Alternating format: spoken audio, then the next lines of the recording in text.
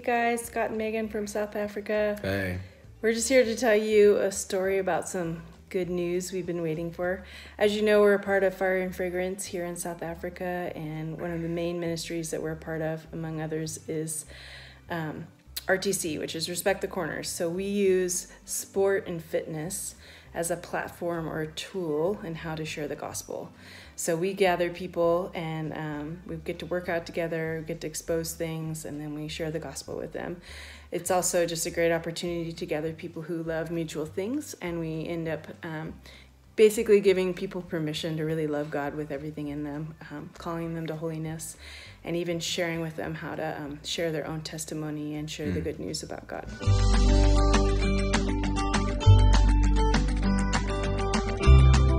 So I'm excited to share with you what we're doing and what good news we were waiting for a while. And so right now we're doing a few things. We built a mobile CrossFit trailer, and so we use it to gather young people predominantly right now. So we gather anywhere from about 10 to 40 young university students at a park. We do a workout, share the gospel, disciple them, because a lot of them know Jesus already but are still young in their faith. So it becomes just a beautiful way to gather and disciple young people.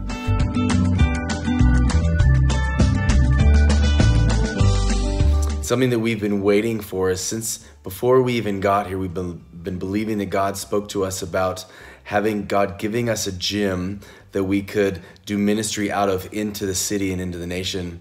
And so we've been waiting for the last 2 years for a gym, for either for God to give us one or give us the finances for one.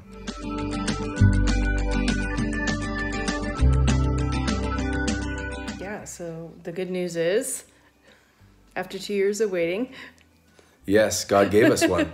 It's been amazing. It's wild. I mean, it's a little late here, so we're a little mellow, but it's exciting because Fire and Fragrance we raised enough money as a ministry to buy a part of a building where we want to buy the whole building, but we bought this one part of the building where we will have a gym, hopefully by the end of the year. But God gave us a gym.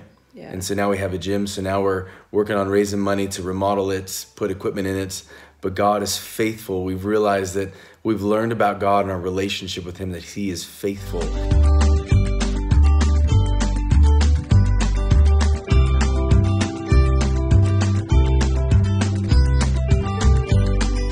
Even though we waited 2 years, God did so many beautiful things in the waiting, because He still spoke to us specific things about what we were supposed to do in the waiting, which doesn't mean that He's not faithful in the thing that He said He's going to do for the long period. Is just us waiting and Him developing character in us and whatnot.